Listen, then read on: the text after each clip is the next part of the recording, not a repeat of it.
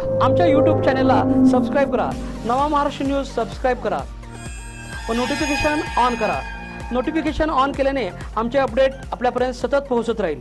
मानवी जीवनामध्ये शिक्षणाला आणि क्रीडा क्षेत्राला व्यायामाला अत्यंत महत्त्वाचे स्थान आहे। शिक्षणाशिवाय माणूस आपल्या जीवनात उचित ध्येय गाठू शकत नाही।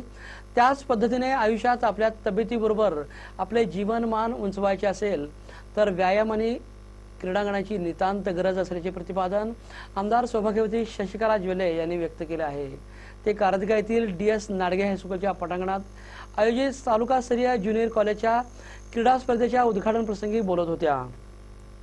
प्रारंभी प्राचार्य बी.एम. जाधव यांनी स्वागत केले। प्रास्ताविक मध्ये यानंतर आमदार ज्वेले यांच्या हस्ते क्रीडा ध्वजारोहण, संस्थेचे चेअरमन डॉक्टर अभिनंदन मोराबड्डे यांच्या हस्ते श्रीफळ वाढवल्यानंतर आमदार ज्वेले, जिल्हा पंचायत सदस्य सुमित्रा उगळे, तालुका पंचायत सदस्य दादासू नरगटे, ग्रामपंचायत अध्यक्षा शिवबाई गावडे यांच्या हस्ते कबूतर उडवून स्पर्धेचे उद्घाटन करण्यात आलं।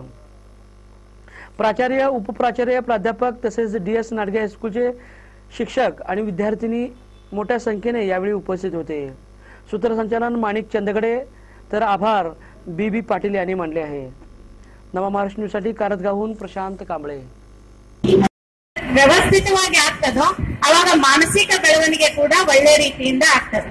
ಅದಕ್ಕೆ ಇವತ್ತು ಹೇಳ್ತಾರೆ ಒಳ್ಳೆ ಆಹಾರ ಸೇವನೆ ಮಾಡಬೇಕು, ಒಳ್ಳೆ ರೀತಿ ಕ್ರೀಡೆಗಳನ್ನ ಆಡಬೇಕು, ಆವಾಗ ಮನಸ್ಸು ಸಮಾಧಾನ ಆಗಿರ್ತದೆ ಅಂತ ಹೇಳಿ। ಆದ್ರೆ ಇವತ್ತಿನ ಮಕ್ಕಳಿಗೆ ಕ್ರೀಡೆಗಳು ನಾವು ಮರಿತಾ ಇದ್ದೀವಿ।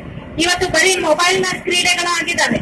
मोबाईल ನಲ್ಲಿ ನಾವು आता परवाच इंडोनेशियाला झालेल्या अशी स्पर्धा होत्या, त्यामध्ये आपल्या भारताने 69 पदके जिंकली आणि त्या पदकामध्ये 15 सुवर्ण पदके आहेत। आणि अशा पद्धतीने सरकार सुद्धा आपल्या ह्या विद्यार्थ्यांना खेळाच्या माध्यमातून ज्यांनी आपले गुणवत्ता चांगल्या पद्धतीने ज्यांनी नंबर मिळवले, ज्या